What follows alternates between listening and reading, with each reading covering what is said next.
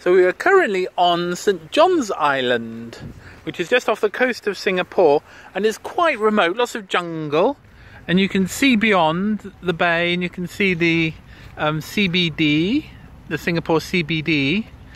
So it's a little kind of paradise. It's a little paradise just on the kind of off the coast.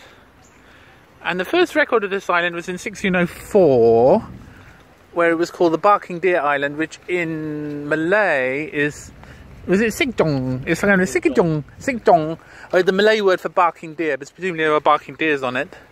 Later, that was when the Brits came along, presumably, it was turned into St. John, but it sounded a bit like St. John.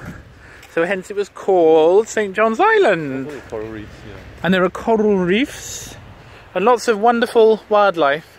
And the Singaporeans are very good, because they do build up things. You know, we've got the CBD, but they do leave things. They do leave environments. They've got lovely little green environments, which they do protect. So I think they're not going to build on this, which is very good. Anyway, there's a little intro.